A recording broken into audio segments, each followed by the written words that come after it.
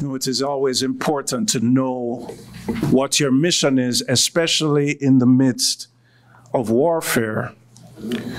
I've never been in the military, but I have quite a few friends who are. And one of the things that I've always heard is the importance of staying on mission. If you divert from your mission, you can be in the midst of a battle and not necessarily know the proper strategy for your enemy. And the worst thing you can be is in the midst of a hot battle and not know exactly how to fight, how to strategize, and how to win that fight. One of the wonderful things about being a Christian is we don't just have the opportunity to have relationships with one another. We actually have a mission.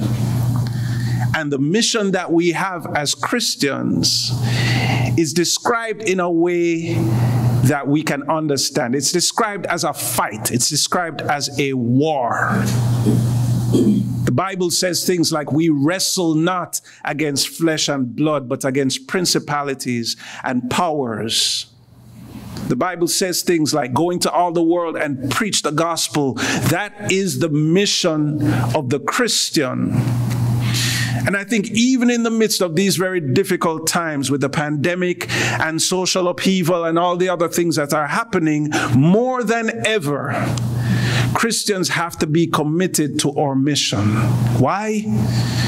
Because the battle is raging whether you are fighting or not. And the challenge that we have as representatives of God here on earth, we are challenged to be God's enforcers of His will and to spread His light, especially in the darkest of times. Today, I want to talk about the importance of a mission strategy. And I want to use something that is pretty familiar to you guys. Hopefully, it will resonate with you. Let's pray. Father, in these few moments that we have, I ask you to speak to us. I ask you, Heavenly Father, to help us to understand our role in the fight. Yes, there is a warfare going on that has nothing to do with the physical. It is spiritual in nature, and it is only combated with spiritual weapons. Lord God, help us to understand the weapons we have. Help us to understand the importance of us getting involved in the fight. And Lord, I pray today you will motivate us with something that might be familiar to many of us. Thank you, Father God, for your word, and thank you for life that teaches us truths if we will reflect on them just a little deeper. In Jesus' name I pray.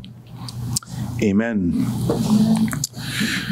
We read this morning in Ephesians chapter 6, take the helmet of salvation and the sword of the Spirit, which is the word of God, praying always with all prayer and supplication in the Spirit, being watchful to this end, with all perseverance and supplication for all the saints. And for me, and this is Paul speaking, for me, that utterance may be given to me, that I may open my mouth boldly and make known the mystery of the gospel, for which I am an ambassador in chains, that in it I may speak boldly as I ought to speak. How many of you here remember that comic strip, Popeye the Sailor Man? You guys remember that? That was an old comic strip that was developed back in the 20s. And it eventually became a cartoon on television, I believe in the 40s or 50s. I used to love watching Popeye the Sailor Man, especially on a Saturday morning. And you always knew what was going to happen, but it was always fun to watch the story. You know the story. Popeye and his sailor friend, Bluto, they both love Olive Oil, this very skinny, I guess, beautiful lady, and Olive Oil's baby as well. But somehow, some way, they would always start off pretty cool, and then for some reason, Bluto would always try to kidnap Olive Oil. You know, some of these cartoons don't age very well because I guess for our time, that would not be a very good idea to put into a cartoon. However, somehow, some way, Bluto would try to kidnap Olive Oil or kidnap the baby or something, and Popeye would probably try to stand up and get her back, and Bluto would always have the advantage. He was bigger, he was stronger, and usually he would always get the upper hand at first. But then Popeye would pull out that spinach.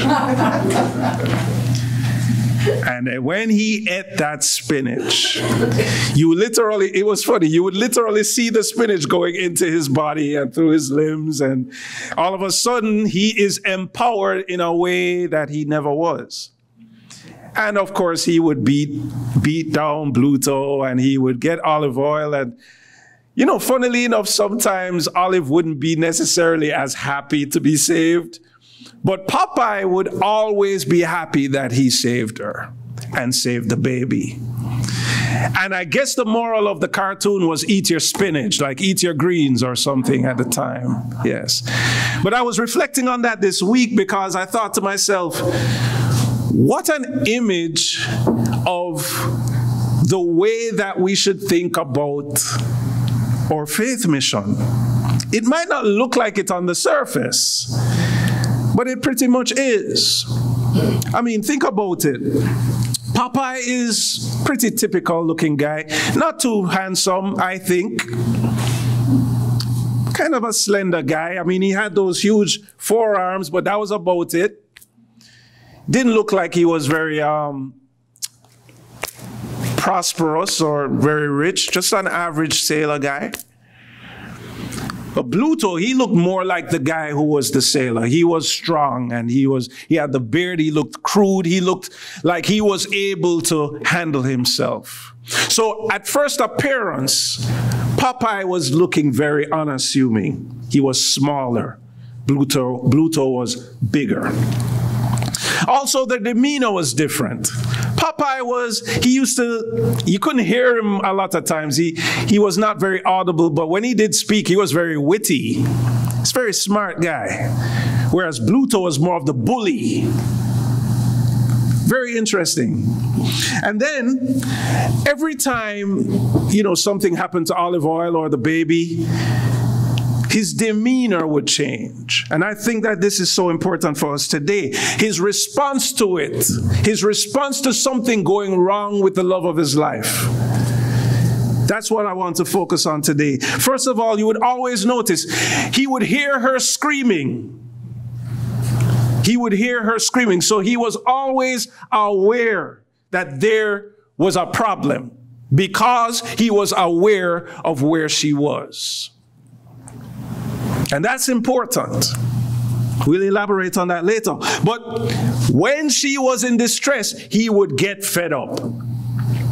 He would get fed up. He knew he needed to do something. He knew he needed to be her protector, so he would always go after her.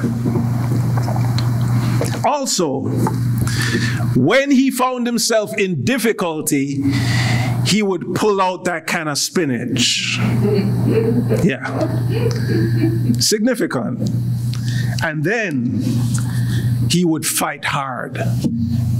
After he took that spinach, he would fight hard and make sure that she was safe.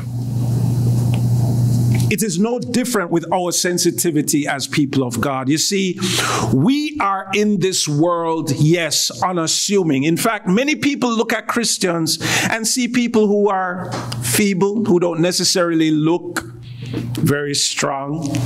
In fact, many philosophers and people will say that Christians are weak people, weak-minded people, weak-acting people. But yet still, it is our responsibility to be aware of those who we love. And who are we called to love? We're called to love the world as God does. We're called to love every human being, every man, woman, boy, or girl, black, white, it doesn't matter. We are called to love. Why? Because that's who God loves. And so in the same way that Popeye had awareness of where olive oil was because he loved her, we should be aware of our world. Let me ask you something. When was the last time you were aware of your neighbor and how they're doing? How about the people you walk across the road and see? How about the people you see walking down the road every day? The people you see in traffic, the people you see in the supermarket, the people you see around you everywhere. How do you feel about them? Are you tolerating them? Or do you care? You see, there's a big difference between tolerating people and caring for people, and it will result in your intention towards them. You see, if you care about somebody, you will not allow them to simply go about their day feeling hurt, feeling pain, feeling lonely, feeling distressed. Love won't allow that. Love will make you not just aware, but love will make you respond. And so Popeye teaches us the importance of being aware and the importance of proper response when someone is in distress. And let me say this, my friend, so many people around us today are in deep distress. They might not be crying out, help, help, as olive oil did, but in their hearts, in their minds, in their lives, they're crying out.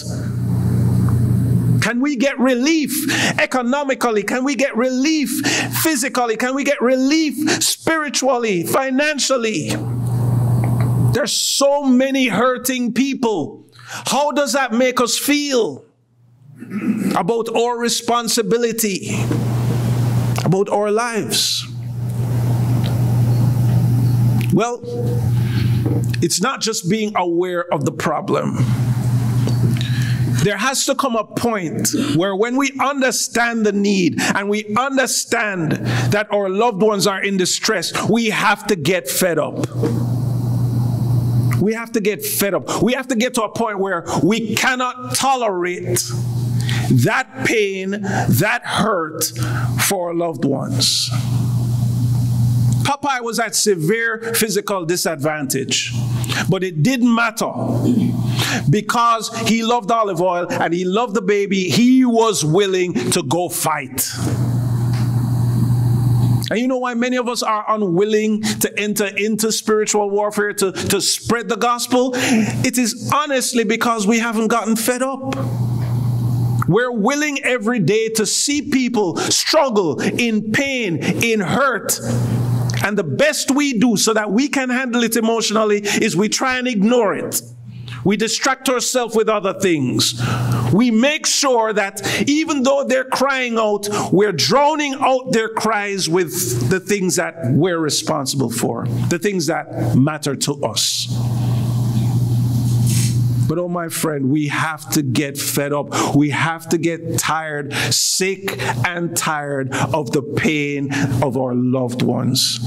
And we have to do something about it. You might say to yourself, well, I don't have the resources. I don't know what to do. I don't know what to say. Well, oh, my friend, the wonderful thing about the mission that God has given us is you don't need the resources. God provides the resources. All he wants is for you to get fed up. You see, the resource is kind of like Popeye pulling out that spinach. You see, the spinach is the resource. I don't think Popeye made the spinach, but Popeye had it. And he used it. And that's how things changed.